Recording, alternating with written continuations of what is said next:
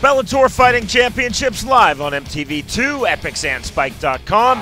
From the USF Sundome in Tampa, Florida, it's Bellator 72. First up, the conclusion of the trilogy, Joachim Spirit Wolf versus Mariusz Zaromskis. This fight on the feet throughout a kickboxing match.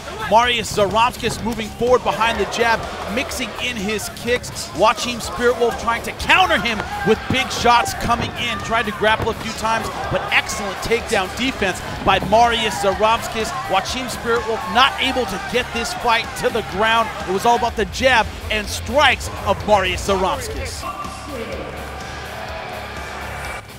On then to the light heavyweight tournament in semifinal number 1, Tim Carpenter versus Travis Vegh.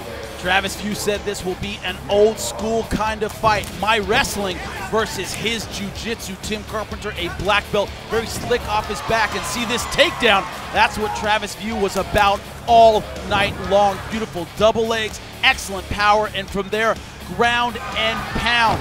An avalanche of shots throughout the fight, all 15 minutes. Travis Vegh pressing the action, getting the takedown, staying on top, and punishing Tim Carpenter. Came close a few times with some submissions, but not able to finish the man they call Diesel, Travis Vegh, a unanimous decision victory.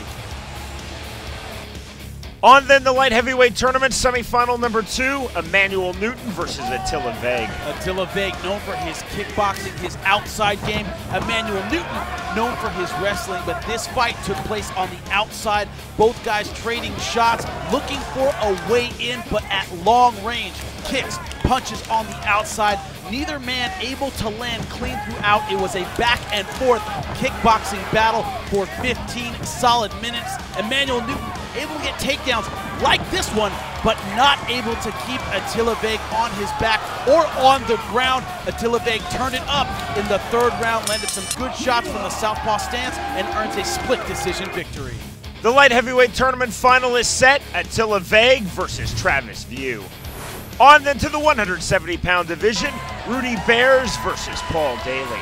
You see here Paul Daley, the kickboxer, known for his knockout power, and that was on display tonight. Starting out with the tie plum, able to get some great knees going in. Bang! This left hand turned out the lights of Rudy Bears. He gets another knockout victory in the first round.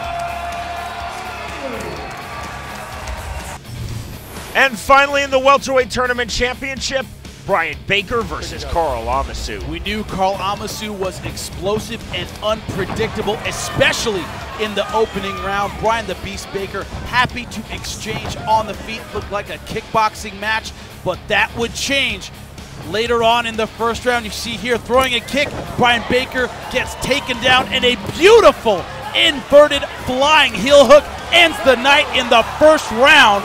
Karl Amoussou is our welterweight tournament champion.